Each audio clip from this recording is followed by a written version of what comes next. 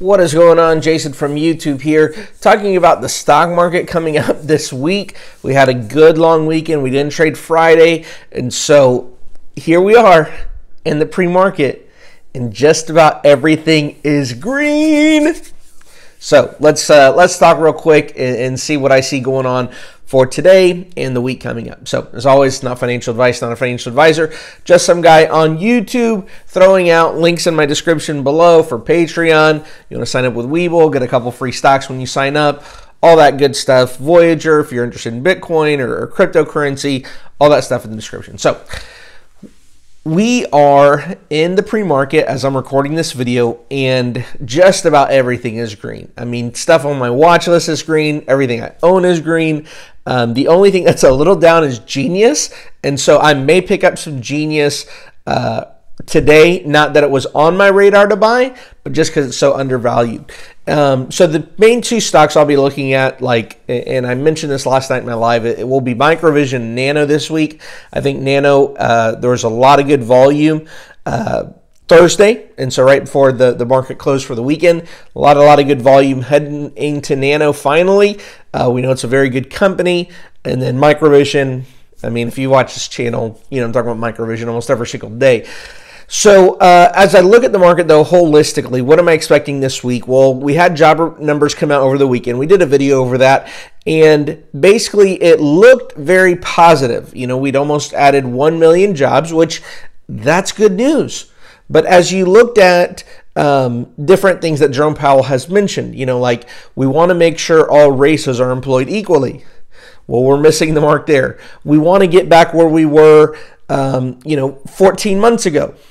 Well, we're still missing the mark there a lot. We want to make sure that people are not underemployed.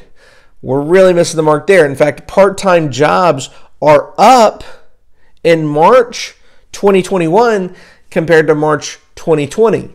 And so part-time jobs are good for high school students, but they're not good for all those people who lost their jobs. And again, as you look industry by industry and you think about, okay, how many restaurants lost jobs this last year? Oh my goodness. How many retail? How much financial sector? And you start thinking locally, like, well, yeah, there have been a couple, clothing stores that went out of business. Oh yeah, there have been a couple banks that went out of business in my area. And so as you think about the people who work at those jobs, those are full-time employees. Those are people who need those jobs to support their family, and they're getting hired back at a new part-time job. They're getting hired back at, the Buc-ee's that just opened up by you. They're getting hired at, something that's not going to pay the bills all the way because they're underemployed. And so that still makes us nervous for the economy as a whole. Although things are getting better because we are adding jobs, we're definitely not out of the woods yet. And I guess as someone who lives in Florida, where things are very, very opened up, our education secretary came out the other day and basically said, we're not even sure if we're going to offer online schooling next year.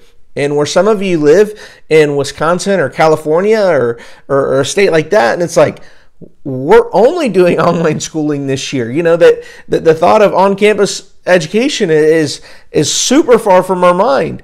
And so as we look again at the market, the economy as a whole, we are seeing positive trends, but I'm not ready, or hopefully we're not ready, to jump all in green like we did September, October, November, December, January, and into the middle of February.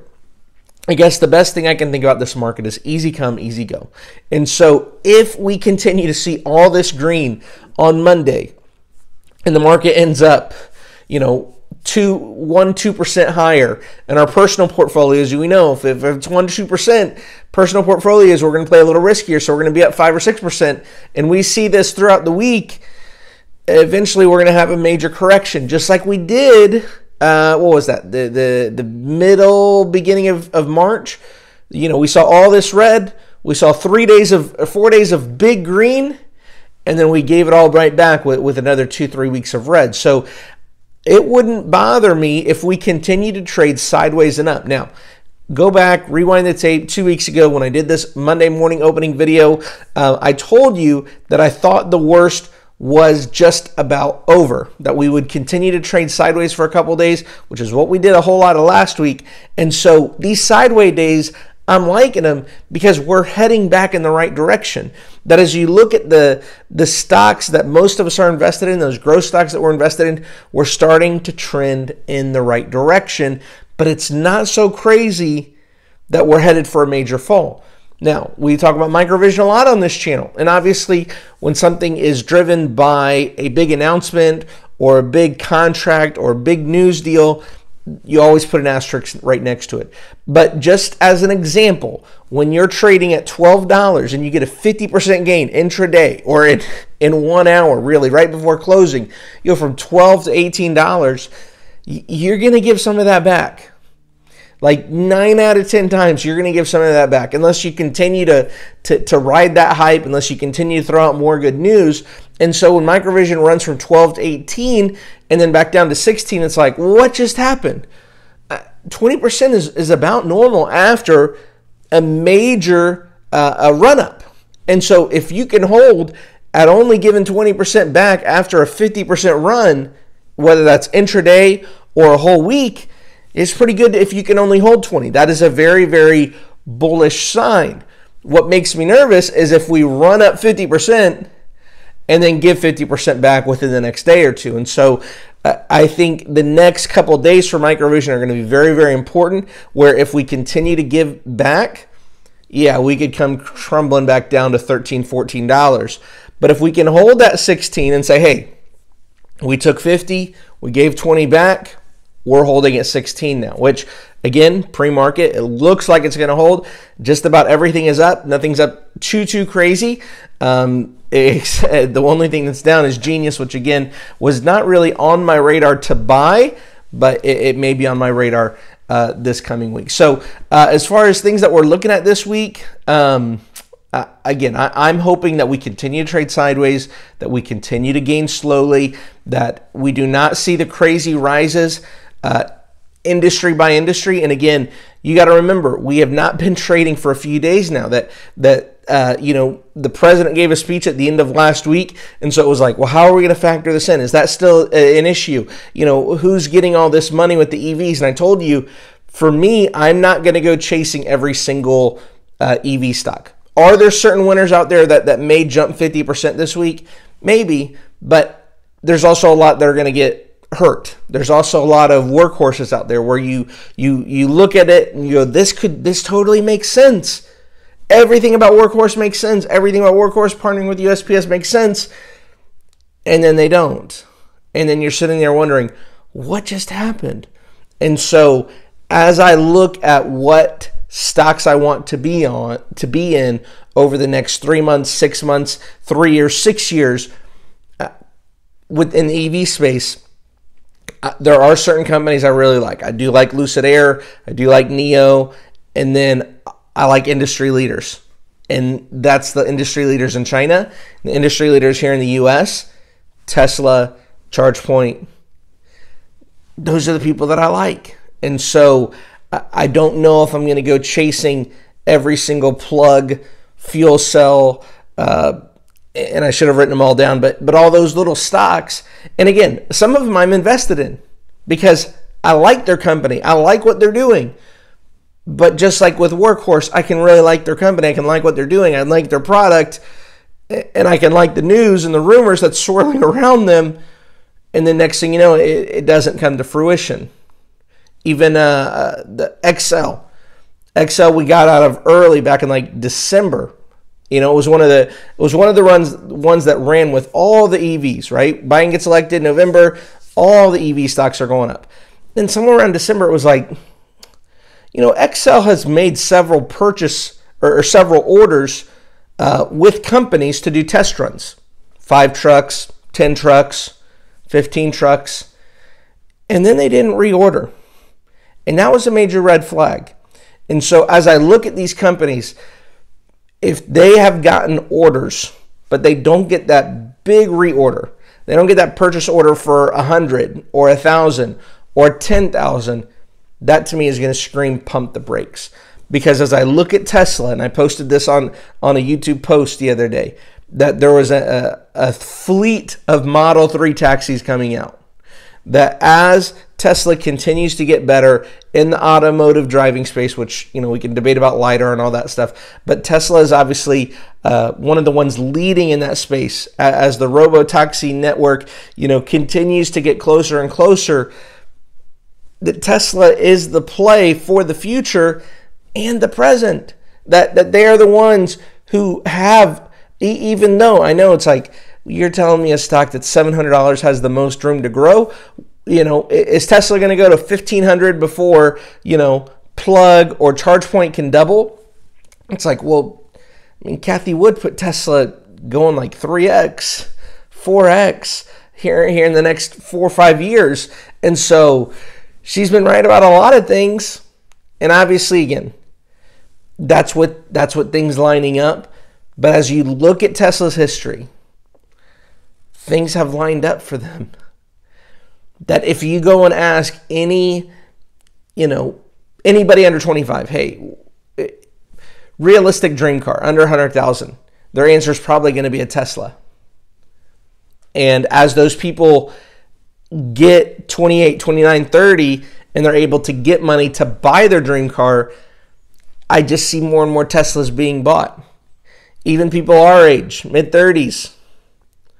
If we could have any car, realistic car, it'd probably be a Tesla again. And so I'm not ready to throw all my money at Tesla, but I'm starting to think, when Microvision sells, am I still going to have high risk tolerance, or am I going to look for safer plays, because ultimately I'll be having a lot more money then than I do now? Or maybe I'll be looking at some of the dividends, which I'll be releasing a dividend video later this afternoon, so make sure you check that out. And so maybe dividends will be the play. And I guess as I look at the stock market, there are a lot of stocks that I think are traps. They're in industries where winners going to take most, and there's no clear-cut winner right now. That's very, very hard to look at. You know, these 10 companies, they all have good websites. They all have good CEOs. They all have, you know, good investors. And you know that only 1 or 2 of them are going to make it. And then as you look at what space they're occupying, they're coming after a company like Tesla that has huge market share already. They're coming after ChargePoint that has huge market share already. And so that's going to make me pump the brakes a little bit on EVs as an industry. So again, what am I looking at this week? I'm looking at consolidating some of my stocks, and I did, you know, the full video on it yesterday. That was the live. I'm going to look to consolidate down some of my stocks. I like to be, I say I like to be in the 25 to 30 ballpark, but I'm getting up to like 50 right now. And so I need to trim that back big time, and that will allow me to go in those deep conviction stocks. Specifically right now, going to be putting more and more in Microvision until they sell. And then after they sell, we'll look and see where the market's at. But again, let's focus back on the video, on the importance at hand for this week. If we start getting too green, I'm not going to chase any stock. I'm not going to chase anything. I will just hold, because if we start going too fast, I'm expecting a pullback. If we can see that kind of sideways trading, like if I see the NASDAQ up 0.5%, maybe the Dow goes, 0.1% down, or maybe 0.1% up, and my personal portfolio is up, 1.5% or 2%, that would be the best bull sign for me. Now, is it fun when we see those massive green days when the NASDAQ's up, 2% and the Dow's up 2% and our personal portfolios are up 7 or 8%? Those are fun, but if we see 2 or 3 days like that, we're going to give a lot of it back. Things are not that optimistic right now. I guess that's why I'm starting, with the job numbers and even something that we talked about a little bit in our live yesterday. I want to get down to the end of this video. I know I rambled there for a little bit. There was a video I watched of someone looking up Google Trends, meaning that you can look and see how many times a word has been Googled, and you can compare that to this month to last year, and there are a lot of financial terms that are down. There are a lot of YouTube channels right now, their views are down holistically because people are just not as interested in investing right now as they were 6 months ago. And so when you start looking at stocks specifically, that people are not Googling Tesla stock as much as they were 3 days ago. People are not Googling, how should I invest in the stock market with my stimulus as much as they were 3 months ago. And so as you look at the market holistically, this is good and bad, because what the old Wall Street hedge funds are looking at is, okay, the GameStop, like GameStop's not getting searched anymore. AMC stock is not getting searched anymore. Meme stocks are not getting searched anymore. And so I think those hedge funds and Wall Street is finally looking at, okay, the market's going to return to normal for them. That they are no longer in fear of getting short squeezed on every single stock, at the drop of a hat, at the drop of a tweet or a Reddit post. And again, I'm not saying whether that's right or wrong. I'm just telling you where we're at. That a lot of those newer investors have either now become seasoned investors, and so they're not Googling those kind of things anymore, or this didn't work out for them, and you're actually seeing cryptocurrency kind of, I don't want to say take the lead, because even that is not going up like crazy, but you're seeing cryptocurrency start to get more searches in the queue in Google. And again, it's not off the charts. It's not anything compared to where GameStop was, 2 months ago, or AMC was 2 months ago. But as you look at how many times GameStop and AMC are being searched, it's how many times they're being searched 4 months ago, which is very, very little. So anyways, just some things I'm looking at, just some thoughts I'm going on in my head. I did not want this to go this long, but here we are. Thank you guys for watching so much. Let me know in the comments below, what stocks are you looking at this week? What are you looking at buying? What are you looking at selling? What do you think the market's going to do? Again, if I were to have to give a short answer, I think we'll trade sideways, but a little bit up, which is a very, very bullish sign long term, and which is a good sign. It's where I want the market to be. I don't want to get too green too fast and have to give it all back like we just did over the course of the last 6 weeks, for the course of the last year, where it was all green. We had to give it all back. I'm ready just to slowly take my profits again. By slowly, I mean, 20% gain this year would be nice, or more. Anyways, you guys have a good day, have a good week, and I'll see you all in my next video.